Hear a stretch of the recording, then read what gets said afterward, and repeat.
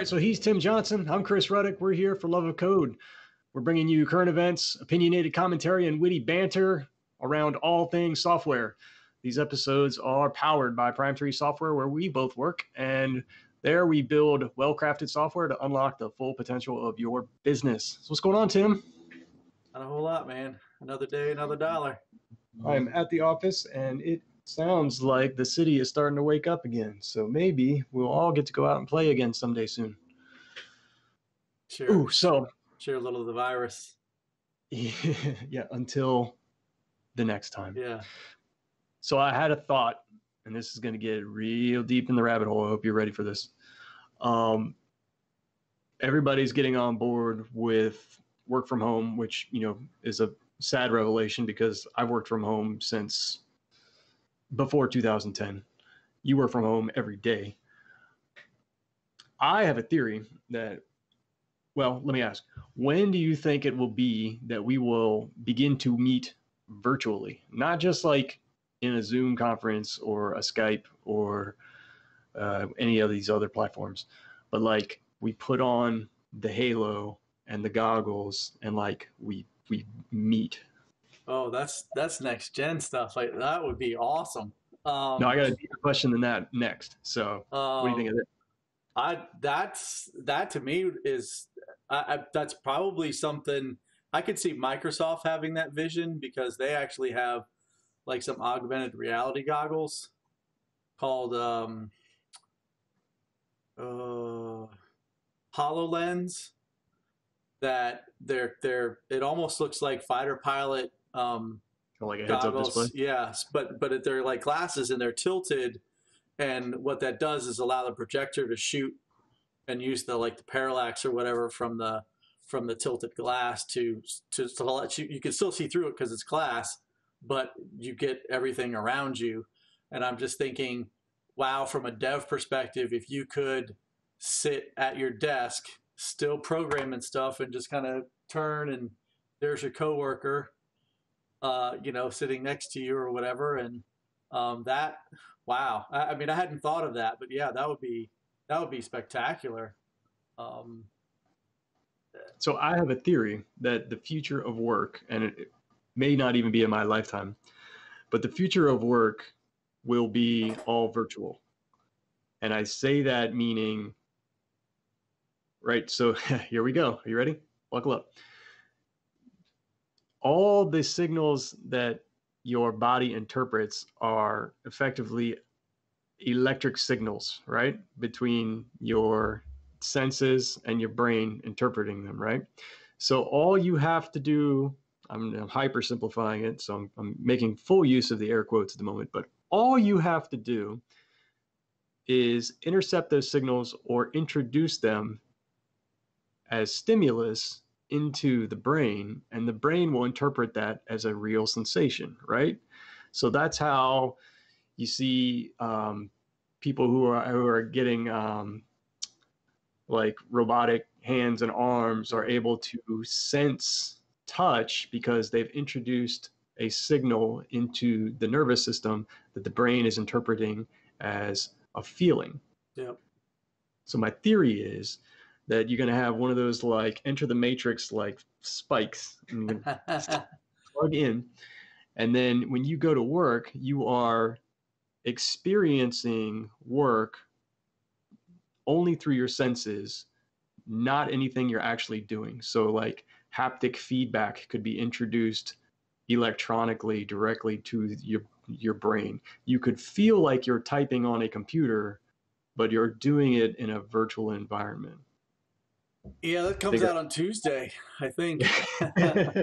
You think that's possible? Oh, yeah. I mean, based on all that stuff you just said, I mean, yeah, that would be, I don't know. I mean, that would be so much more like the Matrix that you start to question, what reality really is.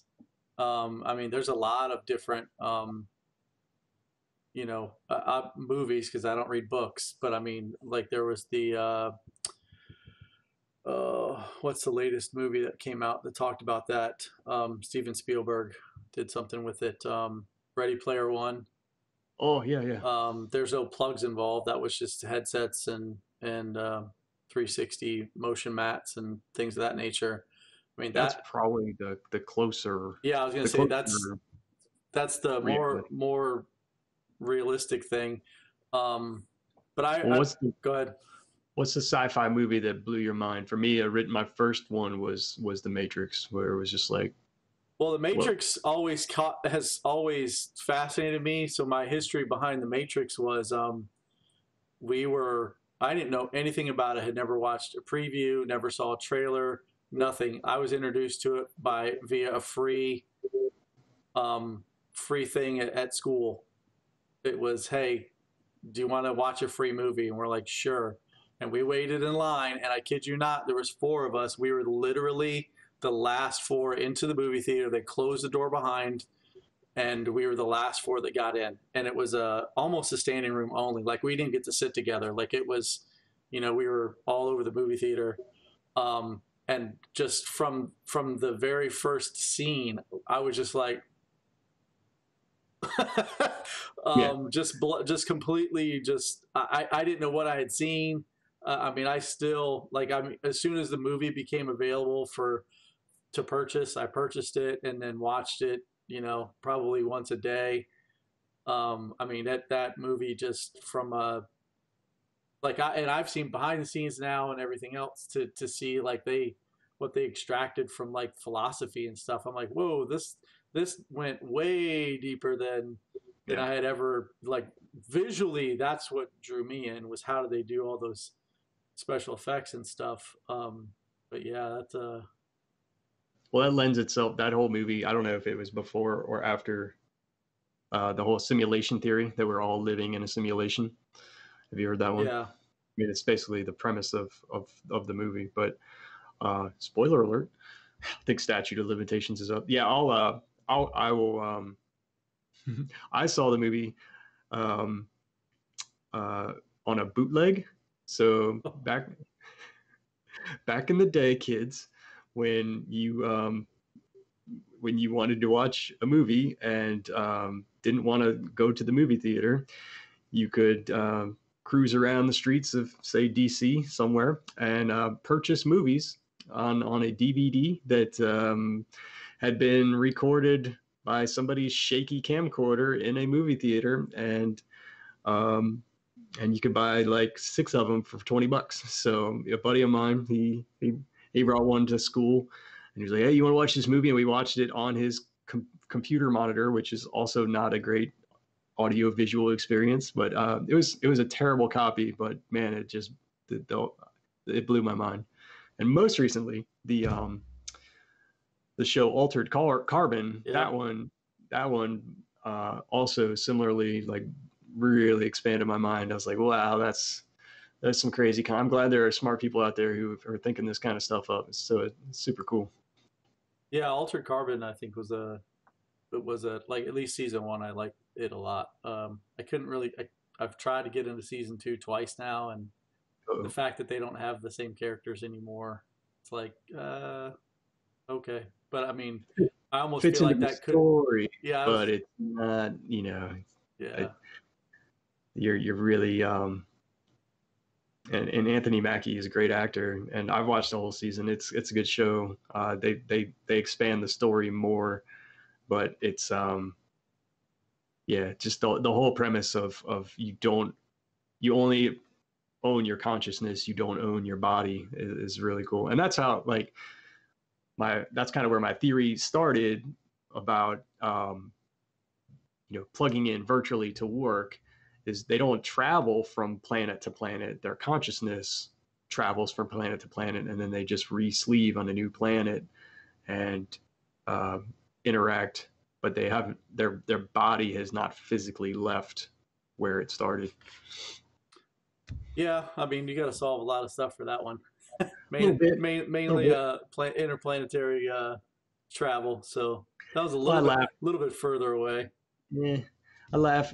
Details. I laugh at the self-driving car because there's been so much talk about that for particularly in the past few years, and you know, I can't get basic things to work. I can't get my internet browser to to I can't get my microphone to work my internet browser for 30 minutes. And I'm like, you want these things to drive a car? I think there's I think we're a little bit further off than the futurists would have us believe. Well, yeah, everything's built by humans, so everything's fallible. Right now. Well, that's true. I mean, I do appreciate, from a, to talk about the driving automation and stuff. I appreciate Elon Musk's view of that, saying that everyone wants to put lidar and everything else, and apparently that technology is really expensive. And I think from Musk's perspective, that everything's going to get solved with cameras, because as a human, you have two cameras and that's all you get. Well, if they can put 12 on a car, well, that seems like that would be better. And so really the technology will grow as like AI grows, as those visual cueing systems grow. Like you can still use, I mean, like the stupid webcam. I mean, you or I could just go glue a bunch of GoPros on your car, download the software, and plug a couple things in, and Bob's your uncle, and you've got an autonomous car. That seems more plausible than hooking all these other systems up too. But yeah, I mean, everything's up for grabs. The working virtually, I like I said, I hadn't considered, like, not actually, everyone jokes like, hey, are you actually wearing pants? Well, at that point, who cares? Are you even out of bed? None of that would matter. Yeah. So We would all be like the softest, doughy people. Oh yeah. Except our avatar in the space that we're in. Those would be, ripped, ultra totally. badass. Yeah. Yeah. Straight out from the covers of like Flex magazine. Yeah. So to go back to one of our earlier podcasts where we were talking about, your kids spending all their money on Fortnite skins. Imagine that as a thing that you got to buy now, is VR skins. Get an Armani suit for my avatar. Yes. Okay. All right. I'm a believer now. I thought it was silly when they do it, but now I'm on board. Yep. So I read an article that I've purposely held back from talking with you on because it's it just stirred rage inside of me, but I did want to bring it up while we're here. So it came out this week that C, the programming language C, has surpassed Java to become the #1 programming language in all the land. Now, I question many things about the basis for this information, but I will give full credit to the TIOBE Index, TIOBE Index, who does an annual report on this. And I've not reviewed their scientific method because I don't frankly care that much. But they say that the C programming language has once again come back into the top spot, having been in the top spot in 1985, 1990, 2000, 2005, and 2015. So, like a bad dream, this thing keeps coming back around. Now, I don't know whose commentary, if it's the author of this article, and we'll link to it in the description of the broadcast. But she says that the #1 reason why C is coming back around is for the flexibility that it offers. Let's see. Embedded software languages such as C and C++ are gaining popularity because these are used in software for medical devices. That's fair. She cites Internet of Things as a potential driver for this. But there was one sentence, and I'm trying to find it in real time. Well, spoiler alert, these are all going to be rife for buffer overflows and the Yeah. likes of those. So Here it is. Another reason for C's popularity might be because of the language's use in embedded devices and its cross-platform programming. yeah, because Java doesn't do any of that. Baloney. We got to switch this to adult language channel, but baloney.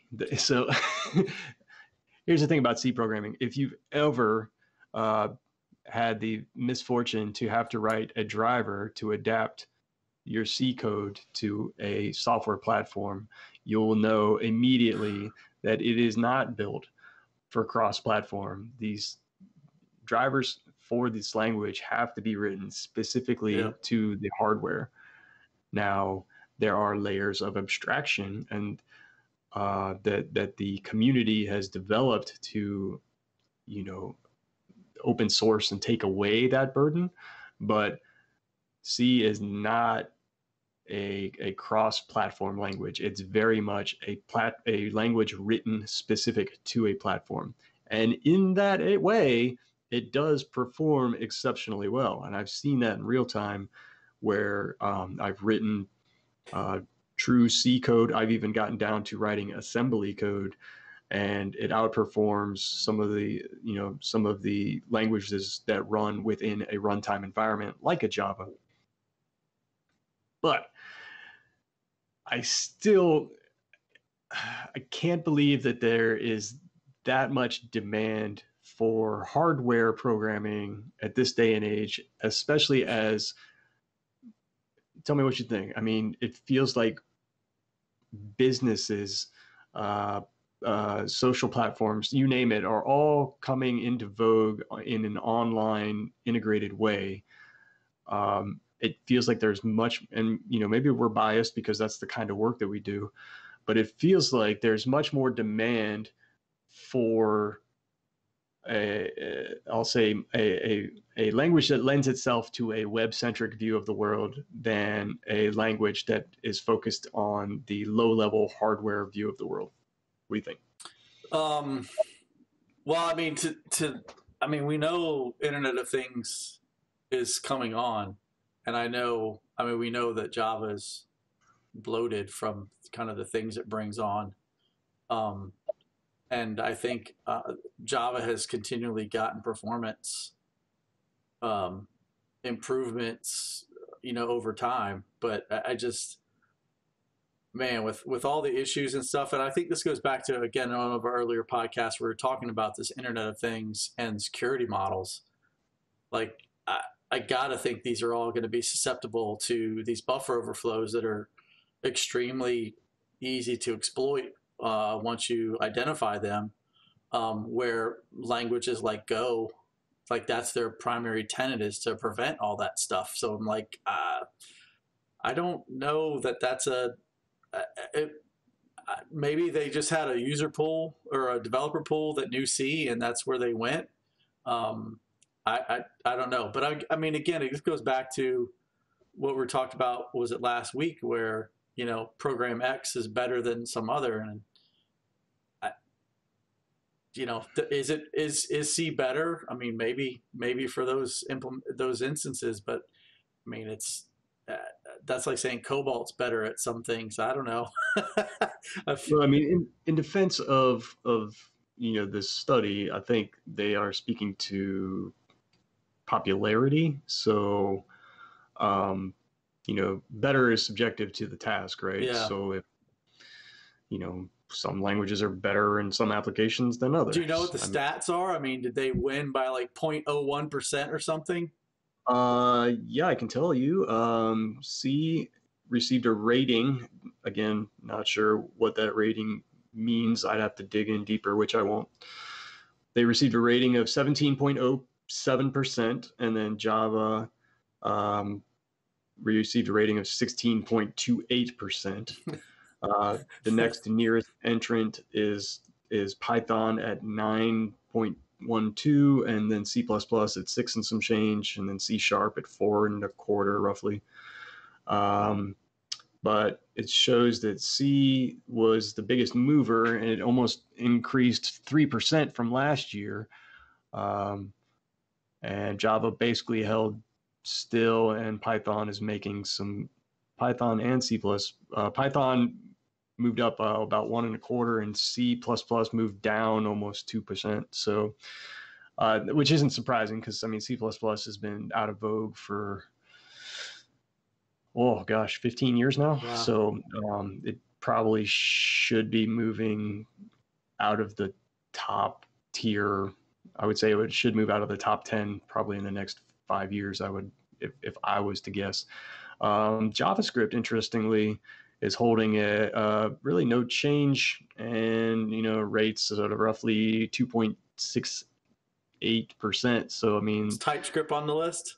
Comparatively, it's pretty low. It's not. TypeScript is not. Wow. I'll read them out to you. The top 10: C, Java, Python, C++, C Sharp, Visual Basic, JavaScript, PHP, SQL, and R.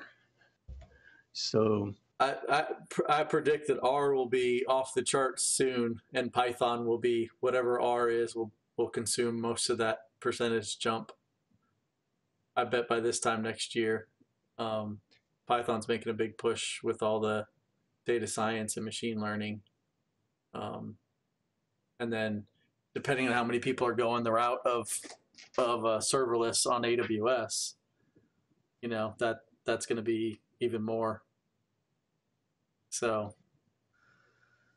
yeah,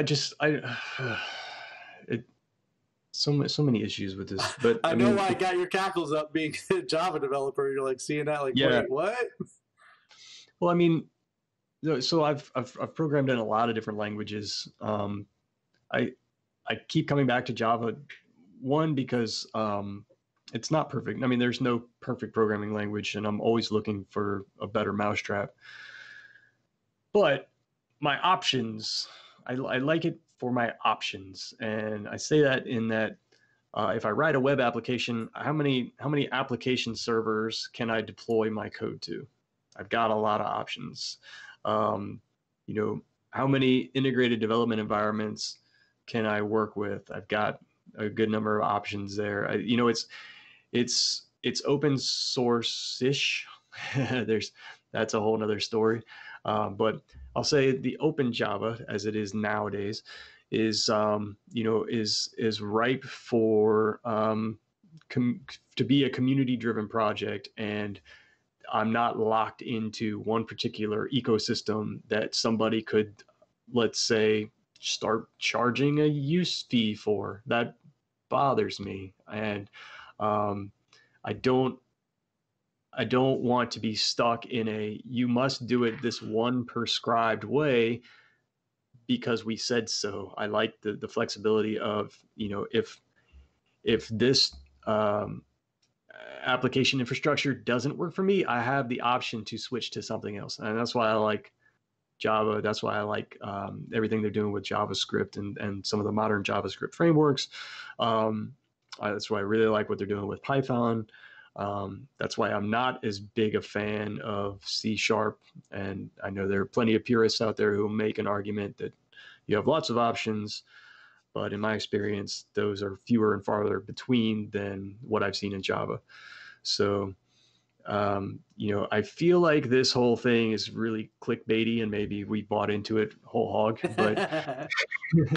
but, but, yeah, I just don't see it. So it's interesting. I'll be curious to see what what the community at large has to say about it. I had several people send that article to me. I just saw the headline and just brushed it away. I'm like, whatever. Like I will not be tempted by this trash. Yeah, I'm curious. Obviously, how they did their data collection. I was speculating that maybe it was like based on deployed platforms or something. But I do a similar thing. I spoke to this a while back, but I will periodically go out and just kind of investigate what languages are in vogue, maybe once or twice a year, just to kind of get a sense for where the industry is going. But I don't use any like hard and fast scientific method. It's really, what's popular in Google searching, what are the popular languages on like a GitHub, or um, what kind of questions are being asked on, say, Stack Overflow. So I kind of my strategy is a little bit more crowdsourced than it is like true hard and fast numbers. Yeah. Well, I mean, it's like I said, for what the article described, that I mean, it feels like a fair assessment that it's going in these medical devices, um, and Are that we building that many medical devices though? I mean, they say, part of this could be an increase from COVID-19, but I I don't think they're building that many new mousetraps. well, so recently I had a conversation with the EDI standards folks, and the guy was telling me that they have new standards that come out every year, and I said, well, Well, for hang on. what? For our unindoctrinated listening audience, what is EDI? What is it? Electronic Data Exchange, something like that. I forget what the name is, but it's a standards format that text based that they send files, and And it's why is this thing important? this is horrible. No, Oh, no. So they're transferring data back and forth between systems, so they got to have a speak a common terminologies or something in order to understand what you're like from a logistics perspective. I'm shipping this.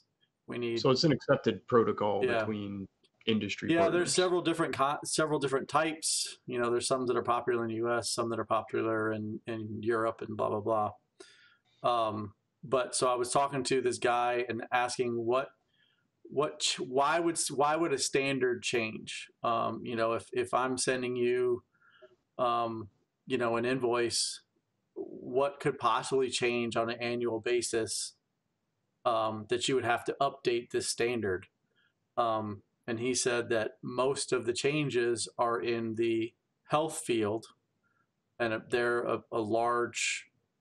They use EDI a lot. That every year they have new medical devices that come out and new, I guess HIPAA, the whatever the government standard is to protect your information and stuff. Those new regulations and new devices, they have to push out new standards every year. And I think he said they have 400 members or 300 members, and he said about 80% of them are in the medical, somehow medical related. And then I think the bottom like 15%. The next lowest is like 15%, which is banks and financial institutions, which also use this stuff. And you can imagine how important having a standard protocol to discuss or to share information about stocks or bank accounts or mortgages or whatever that stuff is, that would be important as well. So I don't know what they're building as far as the medical field, but like I said, it's enough that they have to change the standard annually to support these new devices. So maybe they're all coming up with their own version of your spike plug, and we just don't know it yet. Lord willing, gosh, yeah, that would be great. I would love to. I don't want to ram. I'm phobic of needles. I don't want a spike in my head, man. I got to think a USB-C plug would be more better. I don't want to.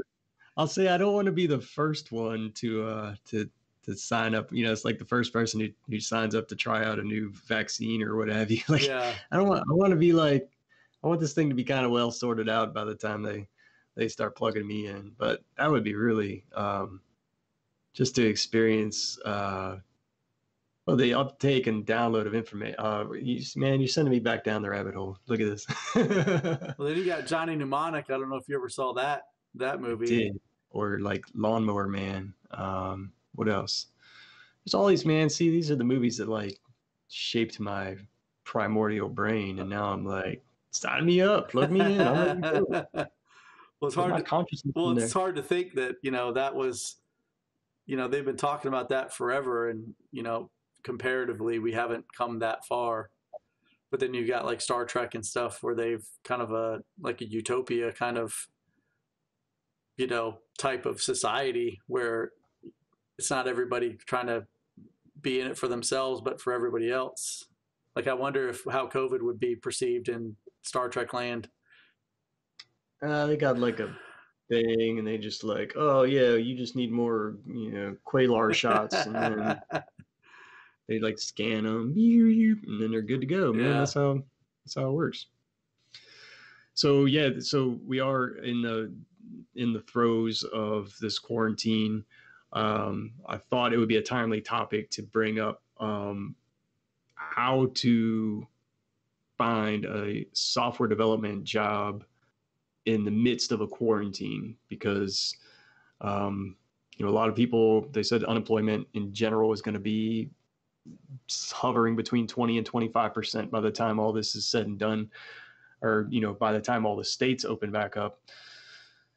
And software folks are really no different than any other job, in that we fall out of work, we look for new jobs, contracts dry up, that sort of thing. And while I can say that no one alive has had to look for a computer programming job in the face of a global pandemic, I think it's a sizable challenge, and I'd love to hear maybe talk through our thoughts on how to cope with the current situation, and some strategies for looking for work in this time in this industry. YouTube, man. Everybody's got something on YouTube to increase your skills. I just saw an ad, was it yesterday or the day before? So it's kind of timely that you're talking about this. That was Google has some type of engineering class I believe they're offering for free, that you could go work for Google in some capacity. I mean, you just talked about the increase of C. So I mean, people are need these new medical devices or whatever. So I mean, there's constantly something changing. I also saw a headline today that mentioned something about businesses are going to be changing how they do business and relying possibly less on humans, because imagine if our society, the people that are doing the human tasks, how much less of an impact we would have had more of those things been automated. And so, I mean, all that automation needs to be built and programmed, and information has to be gotten out there. I'm thinking of websites and things of that nature. A lot of this stuff is super easy to get into. And I know a lot of people that are like, oh, I couldn't possibly do that. And it's like, I think if they're teaching, you mentioned in one of your other podcasts, your youngest is doing, Stitch or Scratch or whatever it was. I mean, some of these concepts are not difficult if you're motivated enough to do it. Just having the drive to say, hey, I know I live in area X, and the local economy is decimated. Well, per our earlier conversation, working remote, that's, you're only limited by your imagination, and then and what your skill set is. So I mean, if you can increase your skill set, Skillshare is another useful resource. They teach classes, and at the end of it, you actually have something demonstrable that you can jump on. So I mean, Yeah, what are some free resources like that? I mean, you got Skillshare. Udemy is, you pay for some of those. Those are all paid classes, yeah, right? some of it's, I mean, depending on what the class is, but I imagine there's a lot, even currently right now, a lot of that stuff is free or really, really discounted, to the point where, you might spend $10 and get a whole class on say Angular or something.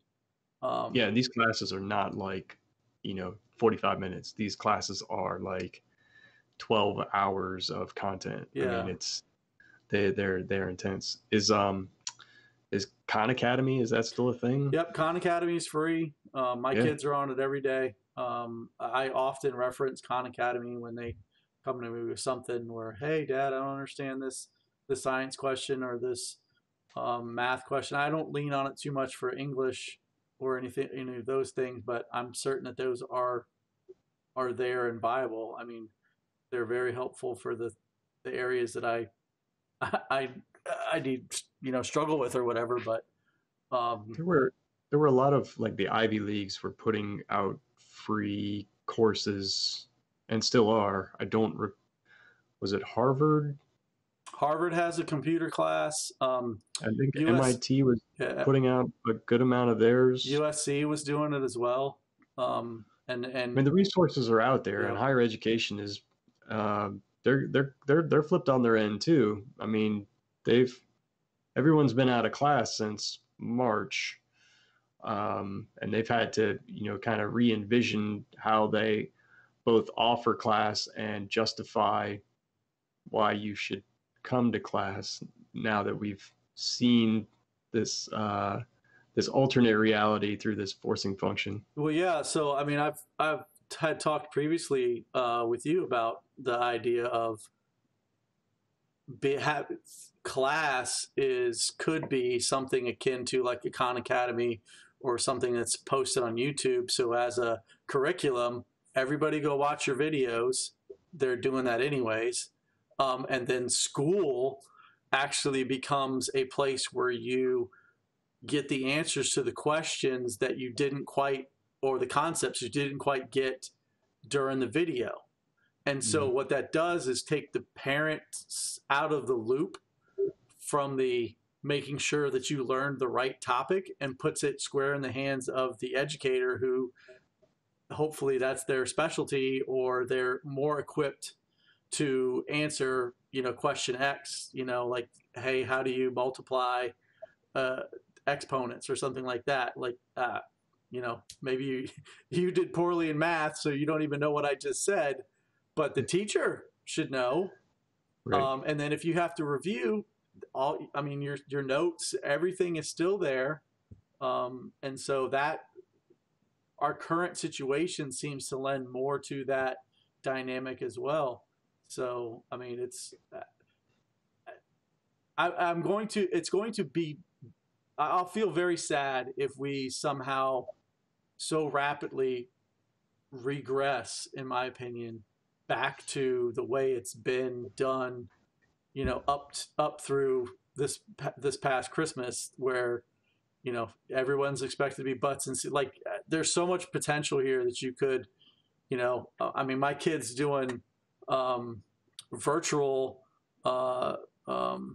tours of say like the M&M's factory or something like that. I mean, that's not What? I want to go to that. yeah, I mean those kinds of things. I mean, and that goes back to what you asked earlier. Imagine VR that you get to go on a tour of things. You can go see the Taj Mahal. Yeah, Imagine I that think from a teaching perspective, what that would open up for you.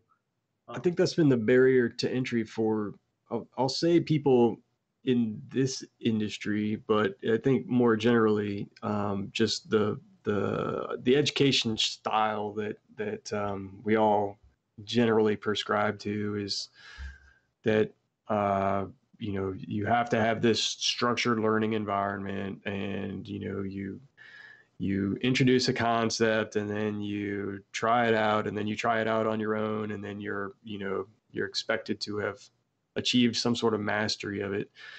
And frankly, people don't all, I mean, it's no surprise and no secret that people don't all learn the same way. So I think even going to college, sitting in lecture, and particularly in things like programming, I don't think I can recall 10 lectures that I sat through in 6 years of college. But I can recall just about every programming project that I worked on, because for me, that's how I learn, by doing. So I think a lot of the learning resources that are available right now, especially the free ones are very much focused on coming up with a final product. I've always done really well with those kind of structured courses where you're doing the thing and you're iteratively adding to it, and you're evolving to, you know, add complexity and take up new concepts as you're going through it. Yeah, that's a lot And of if what the Skillshare and Udemy and stuff does too. Yeah, and if you're, you know, if you're struggling to, you know, take, you know, take courses in this or any industry, really, you know, try a different path. We said it, I think we said it a number of times at this point, that from our perspective, we don't, especially if a new programmer comes onto our team, we don't ask, you know, where they went to school. We want to know what they've worked on lately. You know, what skills are you bringing to the table, not, you know, where's your paper from. Yeah, exactly. I mean, it's because none of that matters. I mean, we talked about it previously. It's, you know, what the pieces of paper don't mean anything. What can you bring to the table, you know, or how much training up do we need to get you on a certain subject, you know? Languages aren't special from that perspective. Concepts are.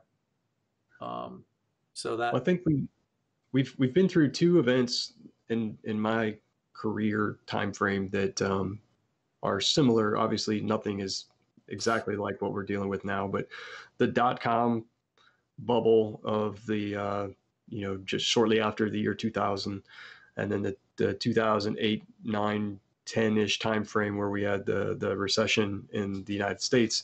Well, there was global recession for that matter. Those were two, you know, hard times for most people, particularly for folks in this industry. Um, you know, what particular strategies can we apply that we kind of had to learn on the fly in those two events? I can honestly say I was insulated a lot from that. I got a job as a government contractor, so they seem to be, um, you know, that seemed to be kind of insulate me from those type events. That's a fair point, though. I mean, I think as a job seeker, you know your market, right? Know who is hiring, and know what they're hiring for, and target your search accordingly. I mean, that's Yeah, and I mean, I would say also too, you know, not don't be afraid to leave your home state. Um, you know, you don't have to. None of these IT jobs are necessarily. Um, you have to be at your home to do them. Uh, You know, some of them offer remote, but you know, if you're in a small area, you're limiting yourself by what's available to you. Yeah, the 20-mile radius search for Yeah, jobs. You know, you can probably start throwing that away. I mean, I've even seen, I haven't been on a job search board in a while, but I've seen some where they've said, you know, remote work is, you know, a top line checkbox. Even when we're hiring, yeah. that's one of the criteria that we have to include is, you know, that's something that we're open to for employees. Well, yeah. Even look at, you know, when we are hiring, how many applications we get that are not within Yeah, 200 miles yeah, of our yeah, location. I mean, we got them yeah. from all You're over the 2,000 country. miles away. You realize, you know, like we're based out of Virginia, right? Yeah. And yeah, when can you know, is that going to be a problem? No, I can be there on Tuesday. Yep. Like, okay, fair enough. Yep. Fair enough. Yep. So, I mean, those are, I mean, you're kind of limited on you yourself are your own, I think, limit. So, I mean, if you're actively like, hey, I want a job, and hey, I'm willing to, um, you know, change what I've been doing to date. Those are going to be your two limiting factors. I mean, I truly don't think that if you are um, like an airplane mechanic or um, just a regular auto mechanic, I truly don't think that an interest in IT or a career in some type of IT path is beyond you. It's literally like, hey, where am I looking? What kind of skill set do I need? And focus on that. I mean, Chris, you brought up earlier about where to go look. I mean, there's several different Google searches, and maybe we can include those in the description to try and find popular jobs or popular programming languages that would help you focus your effort. Because I mean, there is a lot. I mean, it's a very deep pool and a very wide pool. And so to help you focus in on something that would kind of put you at the top, learning Java, learning C, those are two things that we talked about earlier. Yeah, and I think it's important to know your interests. So Yeah. I was seeking a job right after the dot-com bubble, and having had zero experience in the industry, I was keen to take any job that basically said computer in the description. Mm-hmm. And as such, I started in a very non-traditional path, and it took me a few years to get to the place where I was actually programming every day. But I also, had that mindset of, this is what I want to do. I can do a lot of things with the skills that I have. This isn't my dream job. This is my path to my dream job. And you got to eat that turd sandwich some days, Yeah. and just keep pushing forward with it. But I mean, I think you bring a good point is, if you're really good at visual things like design and layout, start your search around web development, right? So focus on jobs that have a high level of user experience and user interface, and the more front end of things. If you're more interested in big data science, and like finding those diamonds in the rough, those are the ways that you want to tailor your search. And then there's no magic bullet for finding a job in ordinary circumstances. The truth is that people are still in need of people to work for them. There's the work didn't disappear. Yeah. It's just the path to bringing in workers has changed. And to be honest, I don't think anyone has that fully figured out just yet. So you got to come in with the shotgun approach and just start trying all these different avenues. I wouldn't be shy about getting on LinkedIn, putting it out to your social networks to say, here are the things that I'm looking for. Who do you know that might know somebody that can get me to the places where I want to go? If you have names of places you want to work, throw those out there. Throw it out to the universe and see what sticks. I mean, how many degrees of separation are you away from every single person on the earth? It's like 6, right? Yeah, something like that. So I mean, so if you throw it out there, and a third level contact might be at the company that you're looking for, I mean, that's half the population in the planet. Yep. No, that's bad math. That's really bad. That's really bad math. That's not good math. it would be an exponential step. It wouldn't be a linear step. God, idiot. Oh, you're fired. Yep. Yeah. So clearly not I'm only a math minor. So proof positive that you don't have to be a genius to do any of this stuff. You also don't need to be a genius, and you don't need to be stellar at math. But the better armed you are with information, the better equipped you are for going out on the job search. Yeah. So and you just have to really cast a wide net, and you cannot be shy about trying to get in front of people and getting the message out there that you're available for work. Well, and this applies even more now than before or after, but it's just something that you're gonna really have to focus on in this time where you can't go knocking on doors. Well, to add one more little nugget, no one says you have to go work for anybody. maybe you've identified some deficiency because of all of this stuff. I mean, I see a lot now that people are making masks and stuff. You know, I'm certain there's a whole new industry of something that has just popped up because of this being shut in. I mean, I know all those companies that do food deliveries.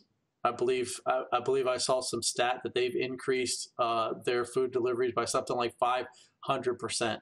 Now you can't predict those things, but you can see like, hey, this is going to be a thing now. You know, maybe you're looking around and going, hey, I didn't used to do that anymore. So it could be something as simple as you identified a deficiency in the system that maybe that you don't quite know how to articulate or say, hey, you know, how many times have you seen something like, hey, I wish that would change? Well, this might be your shot to change it, depending on what it is. Yeah, of all the times I've been alive, yeah, in my many lives, now the society has pivoted faster and further than I've ever seen it, in all my years. Yeah. And you're right. I think that'd be even a great full episode we could do on entrepreneurship and scratching an itch that you've identified, and how do you. I mean, it's hard. I'm not gonna lie. I'm doing it myself every day, but it is possible, and plenty of people have done it and continue to do it. And if ever there was a time to be bold and to go after something, this kind of feels like it. Yep, absolutely. Any other sage words of advice? I mean, I would say also I touched on this a while back, but start looking at the open source community as well. If you feel like you're you want that job in developing user interfaces, but you're not sure that you are fully qualified or the best candidate for that, find an open source project that that interests you and start contributing. Pull down the source code. It's open source. You can do it for free. Pull down the source code, start reviewing it, and learn from how they've done things, and see if you can make a contribution and get involved. The only thing it's going to cost you is your time, but it's literally free education from people all over the world. And it also is a good habit to get used to looking at other people's source code if you're not doing that on a regular basis. Yep. Yeah, I don't think I can add to that other than saying, yep. Yep.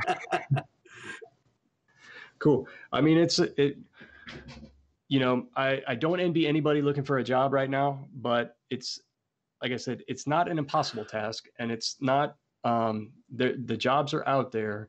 You just have to really change your strategy for trying to find them. And the better educated and the better armed you are in your hunt, the more successful that you're going to be. Absolutely. Cool. Think we got it all? I hope so. All right, cool. Well, this was For Love of Code. You can find us at forloveofcode.com. That's FOR loveofcode.com. We are on the YouTube, we are on the Twitter, we're on the Instagram, the Facebook, the LinkedIn. We are endeavoring to be everywhere where you can suck down a podcast. We are a work in progress, but we appreciate you joining us today. Look for us on future episodes, and please don't be shy about sending us some comments. We would love to hear what you think, and we'd love to have you join the conversation. Until next time, be well, have fun. We'll catch you soon.